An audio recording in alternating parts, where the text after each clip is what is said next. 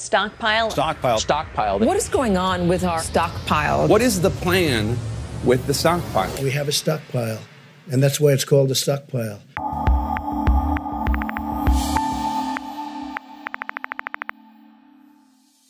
Doomsday preppers used to be seen as nuts, preparing for a future that would never arrive. But COVID-19 is making preppers look increasingly prescient. A lot of people buy gold and silver, but I invested heavily in toilet paper because everybody needs it. But before you rent a truck and rush out to trample some strangers at your nearest big box store, there's more to know about stockpiling. Let's start with hoarding. You know, that debilitating mental illness that affects between 2 and 6% of the population and is enjoyed by millions more as light entertainment. This house is absolutely a disaster.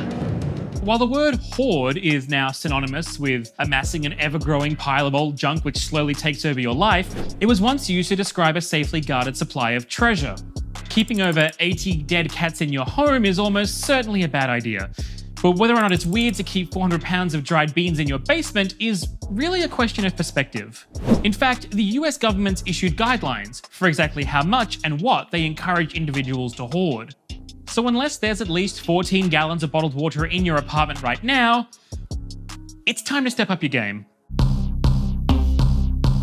But when it's the government itself that's doing the hoarding, they prefer to call it something else entirely. National stockpile. National stockpile. National stockpile. So what's in the national stockpile exactly, and how did it start?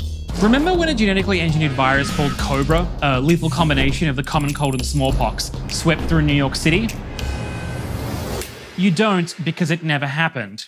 But it was the plot of The Cobra Event, a novel that President Clinton read in 1998, which inspired him to hold a meeting with scientists and cabinet members to discuss the risk of bioterrorism. Roughly 6 months later, he signed the National Pharmaceutical Stockpile into law. Its first order of business? Preparing for Y2K. A Senate panel describes Y2K, the year 2000 computer bug, as a worldwide crisis. January 1st, 2000 came and went without an apocalyptic event. The first time the stockpile was deployed was after 9/11. Since then, the stockpile has expanded to include more than just pharmaceuticals and has been dipped into over 60 times. What's now known as the National Strategic Stockpile is kept in an undisclosed number of locations across the country, maintained by a staff of roughly 200, and in 2016 had an annual budget of $571 million. That may sound like a lot, but when you consider the US is projected to spend around $50 billion per year on the upkeep of its nuclear arsenal over the next decade, $571 million sounds more like the absolute least they can do. The COVID-19 outbreak is revealing it's not just what you put in a strategic stockpile, it's how you store it. Thousands of medical face masks stored in the stockpile were found with dry rot when they were needed most.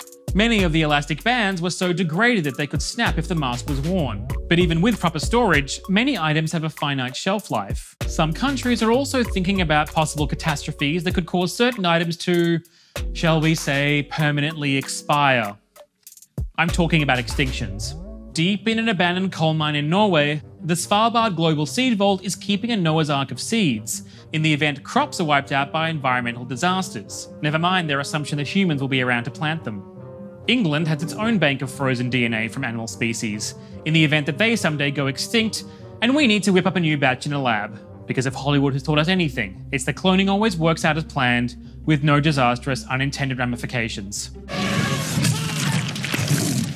So, stockpiling. Something countries do because there might not be enough of something one day, but also something done for the opposite reason. Sometimes we stockpile because there's too much of something. Like how the Federation of Quebec Maple Syrup Producers keeps a strategic reserve of as much as 160,000 barrels of syrup, which they use to control the price of their delicious tree blood. And many governments also subsidize farmers by buying up products when there's not enough demand. In the 1980s, while the US was in a recession, word got out that the Reagan government was hoarding 500 million pounds of excess cheese, which forced the then president to give out what came to be known as government cheese to Americans struggling financially. I'm gonna tell you something about government cheese. I said it right, government cheese. Not government, government cheese.